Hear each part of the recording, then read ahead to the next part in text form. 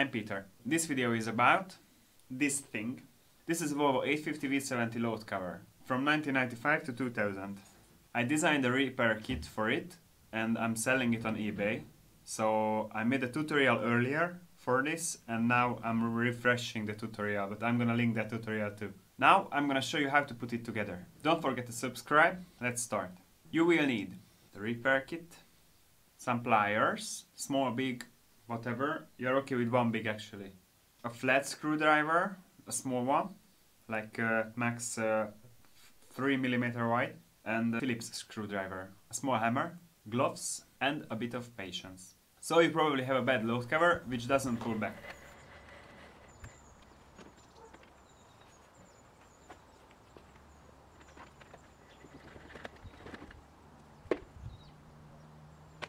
First, you have to take it out from the car. I always start on the right side, you just push it together and it comes out easily.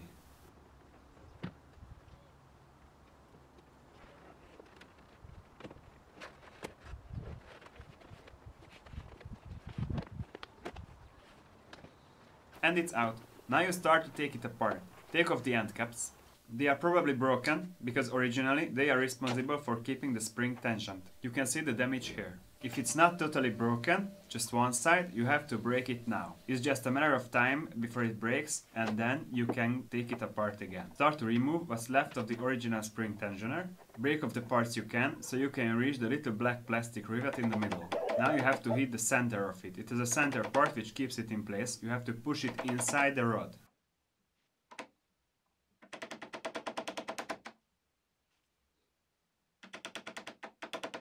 After some struggling, I use an M3 screw to do the job. You actually have two in the repair kit I just sent you, if you ordered one. And then pull out the little back T-shaped thing.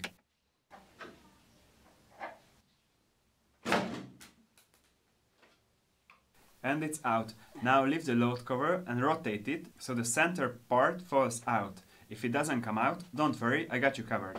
If it comes out, you can use this original part when you put it together. Now grab the rod with a plier and pull it out a bit. You have to see a spring, two washers and a black tube.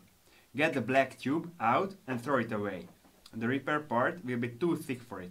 After this, start to put it together. Grab the new spring tensioner, this is the big T-shaped thing, and put it on the rod. Push it on and put the small rivet in the center of the rod. There is only one way you can put it. You can use the original black ones if you wish, it will also work. But I always use these colored ones I send in the repair kit. If you mess something up, it's very easy to take it apart again, and if you lose the center part, you don't have to find anything that matches the hole. Now you have to rotate the load cover and start the other side. This one has been repaired before, but luckily they didn't cause too much damage. Get the center part out the same way you did on the other side.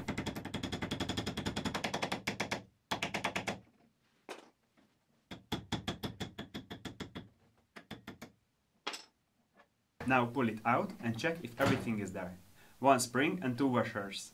These parts are important because this keeps the load cover tensed in the car. Now comes the match. I sent a jig in the repair kit. It's gonna make your life much easier. You just put it in the finished end of the load cover, and if you push it to something, like a wall or to the ground, rotating it 90 degrees, it's gonna push the rod out and you can work on it easily. Now put on the other spring tensioner and put in the little T-shaped part with the M3 screw.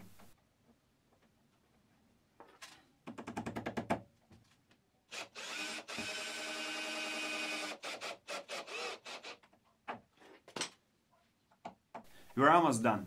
Now comes the dangerous part. You have to tense the cover. Put some gloves on and rotate the spring tensioner in the direction of the cover. If you are on the left side, clockwise. If you are on the right side, counterclockwise. Don't do it the other way, because you will ruin the spring inside the load cover. Wear gloves, because if you lose it, it will hit your hands.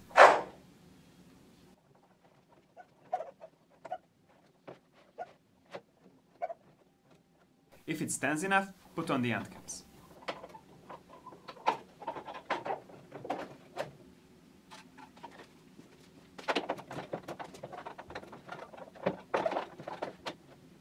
Don't worry, you can make it more tense later.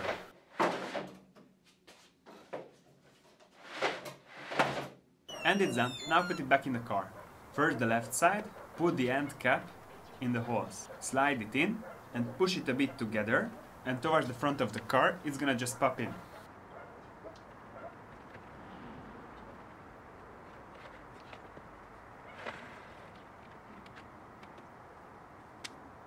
I could have tensed this one a bit more, actually.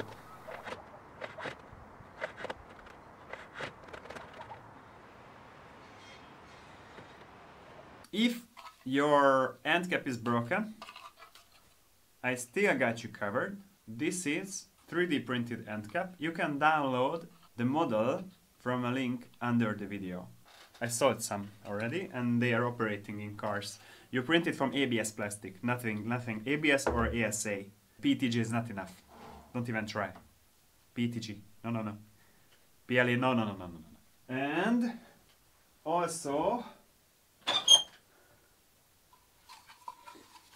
you see these rubber thingies. If you have these missing, you can also download these from the link in the video. And if you have these missing, you can also download these. I also designed these. I design everything. Under the video. In the description. There are links in the description. Find them. Thanks for watching. Don't forget to subscribe. I'm also coming with everything else. I sell, design and sell. Bye.